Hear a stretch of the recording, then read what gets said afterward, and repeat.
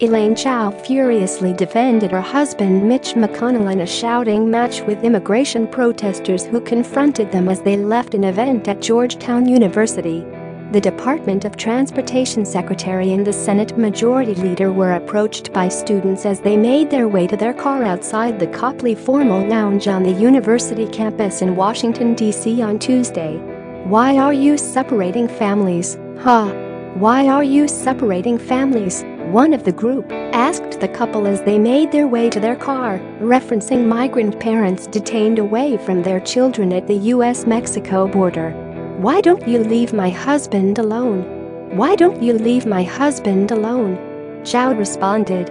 Video courtesy Twitter user @ROBERTO 62,543,651. One of the protesters also played an audio recording, published by ProPublica, in which children taken from their parents can be heard crying.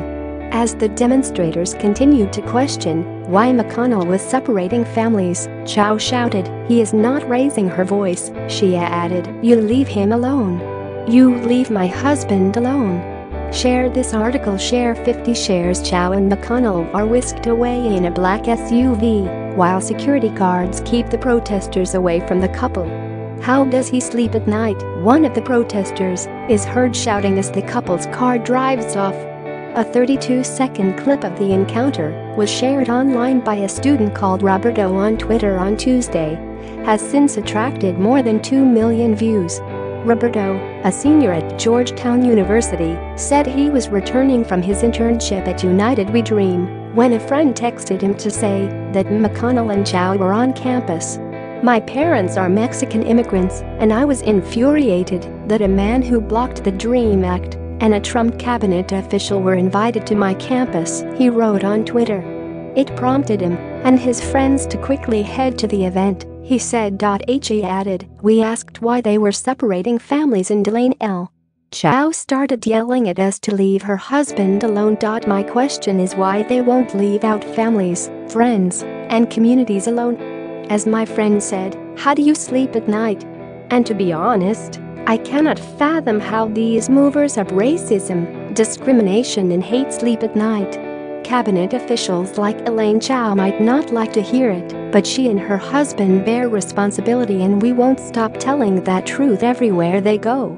It's time for Congress to defund the deportation force. House Republicans are set to vote on Wednesday on a hard-fought immigration compromise between conservative and moderate GOP flanks, but the bill has lost any real chance for passage despite a public outcry over the crisis at the border.